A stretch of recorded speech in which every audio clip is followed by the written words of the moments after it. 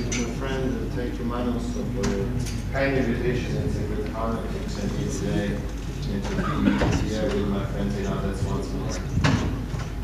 So my topic is Subscapularis tear repair. This is my disclosure of conflict of interest, and the prevalence of Subscapularis tear is reported ranging between 4 and 7% as isolated lesions, but when we look at combined tears, we can see that the percentage, the prevalence of the tear dramatically increases. And Lafos stated that almost 50% of the rotator cuff tears are combined with the superior and subscapularis tears. So the most frequent tear, the pattern that we can observe is a articular side partial tears of the upper subscapularis. And it is frequently combined with the tear of the reflection pulley, with the lesion of the tear or instability of the long end of the biceps tendon, and with the tear of the anterior part, at least the anterior part of the supraspinatus tendon. Several classifications have been reported in the literature to identify the pattern of the tail of the subscapularis, as you can see here from the Freeman classification in 1999 to the most recent classification reported by Eto et Taverna and Travaglia in 2011. No one of these is universally accepted, so we don't have a really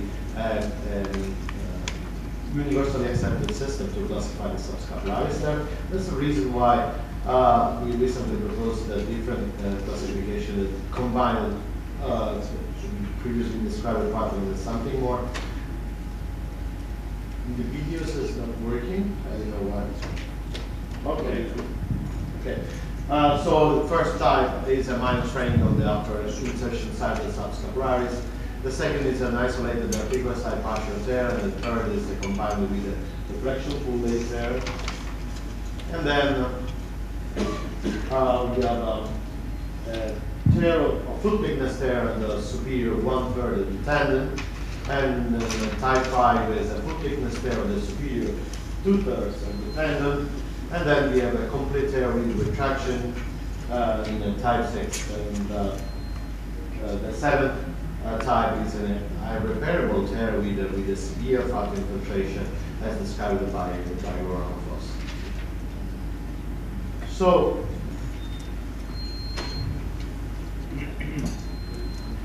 So the main issue is why it is so challenging to repair the subscapularis tear, much more than the standard posterior superior rotator cuff tear. First, because of its location, because it's closer to neurovascular structures, closer than the superior rotator cuff. So close to the axillary artery, axillary musculocutaneous nerve, and the lateral chordae brachialis plexus, especially when the tear is very large, retracted under the coracoid, medial to the coracoid. Second point is the tendon mobilization, especially when the tear is traumatic and there is a lot of scar tissue all around the tendon in the pericoracoid area, and caution must be paid, especially when these conditions should be released to reduce the tendon. And the third point is that working area is very limited, it's very narrow, and we have a very limited field of view and a difficult instrument manipulation. So it's challenging, and the learning curve is steeper than for a standard rotator cuff repair. So take a look at the step-by-step repair procedure. First, the patient position for me is crucial, and I used the V-chair position for all my rotator cuff procedures. But this is very important, especially for subscapularis repair. The patient should be seated, not really in a V-chair, but completely seated, so that the acromion is completely parallel to the floor. If you use, if you have to address an isolated tear, I use two anterior portals, so anterior superior and standard midglenoid portal. When I have a combined tear with the posterior superior rotator cuff tear, I use a lateral approach and anterior superior approach. So I don't need the mid-level for a combined tear because the lateral cannula can be introduced into the joint through the rotator cuff tear. The second point, very important, is to identify the lesser tuberosity footprint. And this maneuver of the posterior lever push, as described by Steve Walker, is very important, and this is very useful to identify the footprint of the subscapularis, even if you use only a 30-degree scope. This is a 30-degree scope view on the left side, and this is on the right side, this is a 70-degree scope. And as you can see, there is not much difference when you use this position and when you use this maneuver, internal rotation, slide abduction, and push posterior the humeral head. Then first, you have to address the biceps pathology when it's combined with the subscapularis tear in case of inflammation or degenerative changes of the tendon, or in case of subluxation, dislocations, or instability of the tendon. The treatment can be tenotomy or tenodesis, as perfectly described by Pascal days before.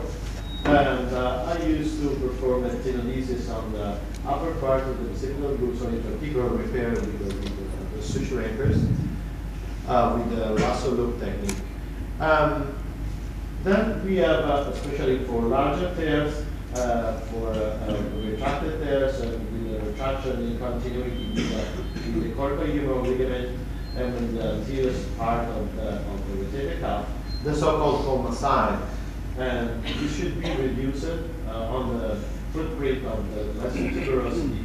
And this is a very important maneuver. And remind that if you want to repair a combined tear of the subscapularis and the posterior superior rotator cuff, the subscapularis should be reduced first and repaired first. Otherwise, you have too much traction on the posterior superior cuff. And in case you don't repair the subscapularis, you have more chance of failure of your rotator cuff.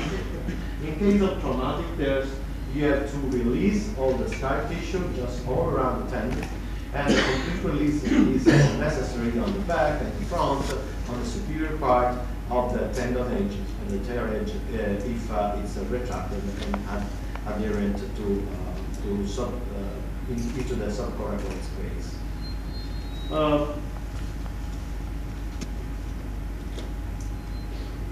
Then you prepare the footprint by abrasion, with a standard arthroscopic bar, or by microfractures, as I used to do for all my rotator cuff repair, including the subscapularis. And actually, I'm using a smaller arthroscopic hole for nanofractures, which is very small and very deep into the bone to achieve the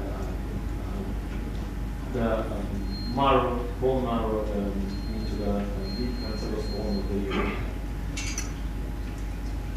So then we have to place our anchors. You can use whatever you want, a single rod technique or double rod if you prefer, according to, for example, the suture bridge, or double or triple loaded, or knotless, depending on your confidence with the technique and with the device that you use. But what is important, the orientation of the joint. And the under jaw placement, as described by Steve Burkett, is very important to obtain a correct placement to reproduce the dead man angle theory as we used to do for a posterior superior rotator cuff. So this is the orientation of the hand during anchor insertion for subscapularis. And finally, the sutures should be passed through the subscapularis. And what is important is to remind that in the subscapularis, in the central third, the fibers are completely parallel, so it's much better to perform a mattress suture to reduce the risk of laceration of the tendon fibers. but in the uppermost part of the tendon, where is a confluence of the fibers of the subscapularis and the coracohumeral ligament, you have a net work of fibers, so that I prefer to pass an all-inside suture, simple suture through this net of fibers, because the holding strength is much higher. But what is important for me is not to rub into the suture the fibers of the coracohumeral ligament and the anterior part of the subscapularis or the supraspinatus, because you have more chance of reduction of the tendon after subscapularis repair. So I used to repair just with an all-inside suture, an all-inside repair of the superior part, so that, as you can see here, the lateral edge of the supraspinatus is still mobile to be reduced over the greater tuberosity.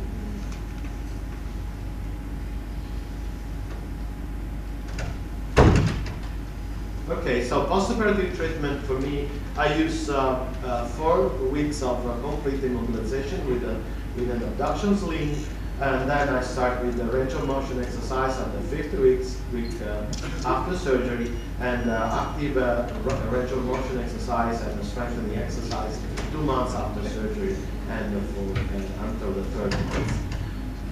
What we know about from the literature about subscapularis repair. According to the recent systematic literature review, there is no difference, first of all, between arthroscopic and open repair. So subscapularis there is not a strict indication for open surgery. If you can repair arthroscopically, do it, because there is no significant difference in terms of pain and functional improvement between open and arthroscopic procedures. Regarding the surgical technique, this paper by Υγεία published in 2015 showed no difference in terms of range of motion, pain, and functional improvement between double row split bridge, suture bridge technique and the single row. But with the double row, we showed a higher abduction strength and lower failure rate, according to what already shown for the standard process superior vertebral cuff repair. So in conclusion, the crucial steps for the subscapularis repair are: first, address the biceps pathology, tendinotomy or tendinosis according to your preference. Footprint visualization is very important. Coma sign recognition to obtain an anatomical reduction and repair of your tendon, and then release whatever is necessary to be released to obtain a complete reduction of the tendon over the footprint on the lateral side of the lesser tuberosity.